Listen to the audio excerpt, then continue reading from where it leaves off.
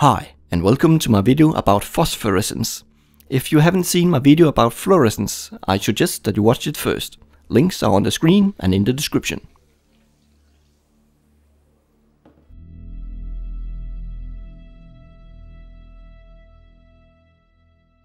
Here we have a row of paint bottles.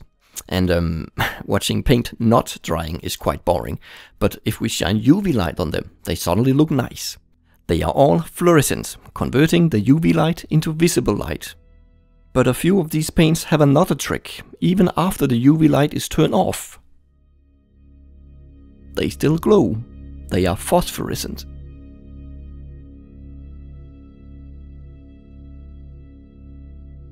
But why do they glow? The cheapest way is to add copper-activated zinc sulfide into the material. This doesn't glow for very long, but since it is cheap and easily available, it is the typical choice for glow-in-the-dark toys like these. Adding a second activator, cobalt, can actually double the glow time, but also adds to the cost. All of these animals are probably just copper-activated. They were dirt cheap.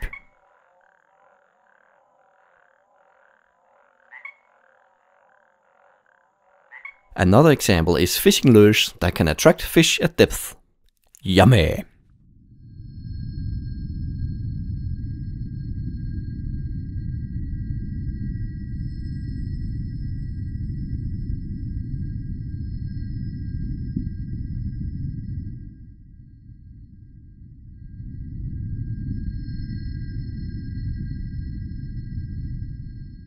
A newer and much better material is strontium aluminate, where the europium and dysprosium activated version glows around 10 times longer and brighter than zinc sulfide.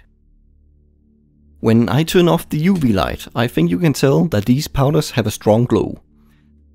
The only problem is that strontium aluminate is around 10 times more expensive than zinc sulfide.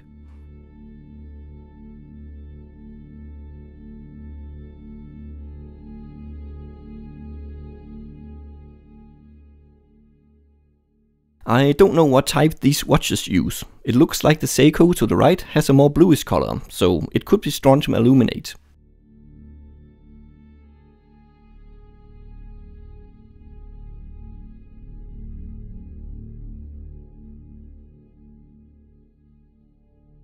But to be honest, they all lose their brightness rather fast. Back in the good old days, they didn't have this problem. They put radium sulfate in the zinc sulfide based paint on the hands and dials. The radioactivity would keep the zinc sulfide glowing day and night without any light charging it. However, the radioactivity is quite dangerous and also degrades the paints so they don't glow endlessly anymore. They do still have a short afterglow though when charged with a black light. You can still buy new watches today that glow constantly due to radioactivity. They are just based on the safer tritium instead of the radon-emitting radium. Radioactivity is an extreme way of charging the phosphors to a glow. Sunlight is good for charging glow-in-the-dark items since the light contains a range of ultraviolet light. The standard blacklight I use also works really well, and indoors at night it is a little more handy than sunlight. A blu-ray laser, although it emits no UV light, can also be used since it is a very intense ray of near ultraviolet light.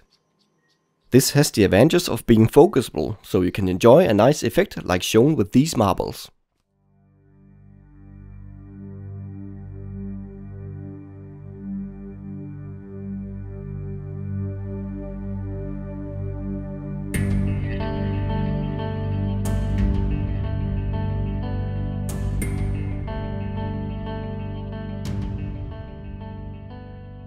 Let's get a little more technical.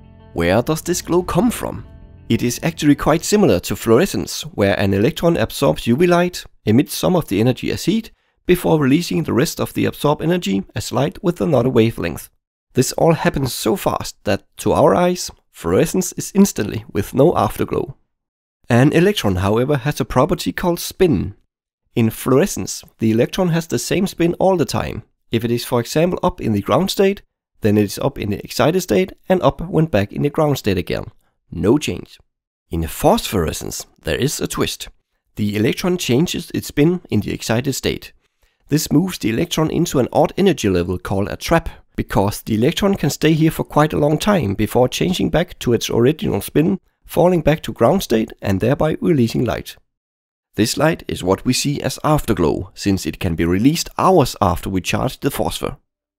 Alright, as you probably can tell, I have caught a cold, maybe even the man flu, so before I end up like this guy, I will finish the video with some more phosphorescent samples. Click like if you did like, and subscribe if you would like to see more videos from me. Thanks for watching, see you soon.